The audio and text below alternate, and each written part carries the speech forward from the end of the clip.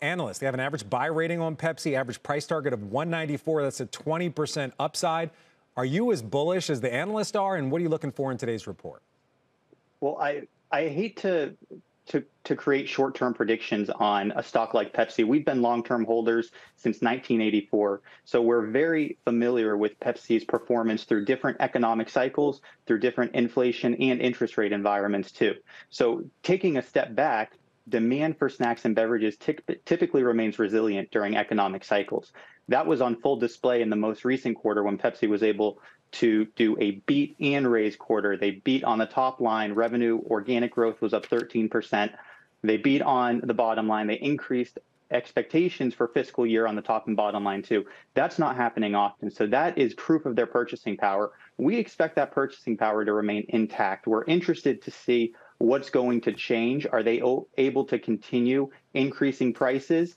How is the consumer feeling? Our expectation is that they're going to keep doing okay. All right, let me ask you how you're feeling. I want to talk about valuation in this higher for longer environment. All week long, we're talking about the increase in bond yields. Obviously, they've eased back after what happened in Israel as investors go to safety, but still elevated historically right now. Looking at Pepsi's forward earnings, about 20 times forward earnings, pretty close to rival Coke when it comes to PE. Are you comfortable with that valuation as a long-term shareholder?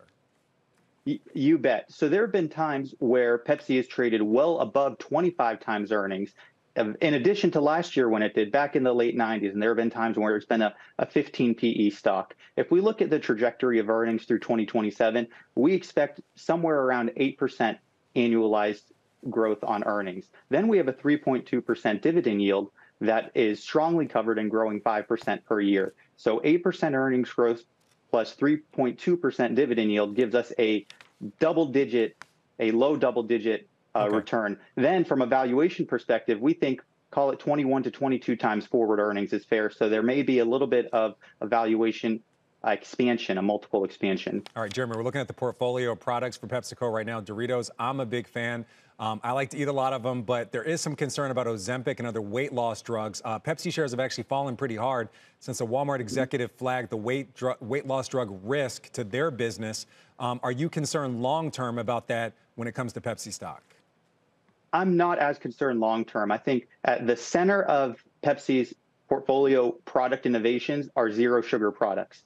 So in addition to the zero sugar products, of course, they have Life Water and Aquafina. They have partnerships with Tropicana Brands Group. So they're able to distribute and sell zero sugar juices and other plant-based products. They also have healthy snacks. So I think they can capture or maintain some of the healthy eaters that they currently have.